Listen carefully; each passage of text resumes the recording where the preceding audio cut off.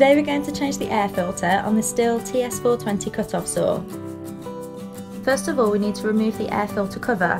Remove the 4 screws using the Torx spanner.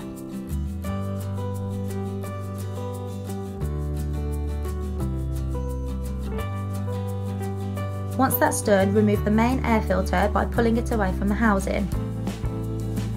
Now that's removed, you can free the gauze filter seated behind it.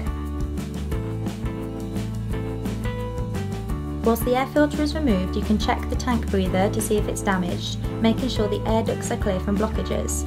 Then simply replace the gauze filter. The genuine gauze has a tab to indicate the correct way to fit it.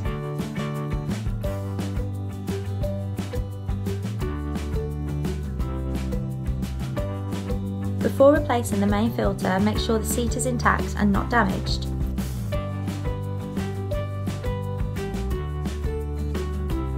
Now place the main air filter in, with the mould surrounding the ducts and the filter positioned over the gauze filter.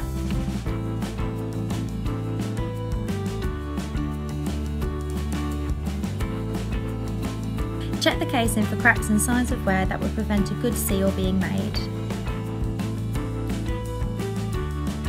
Place the casing back over the filter, ensuring it is seated correctly before screwing. Make sure the cover is secure without over-tightening. You don't want to split the plastic.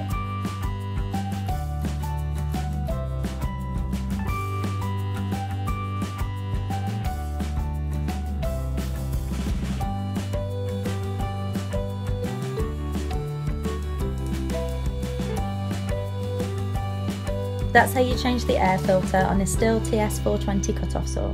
All the parts and tools needed for the task are listed in the description below. Please like, share and subscribe if you found this video helpful.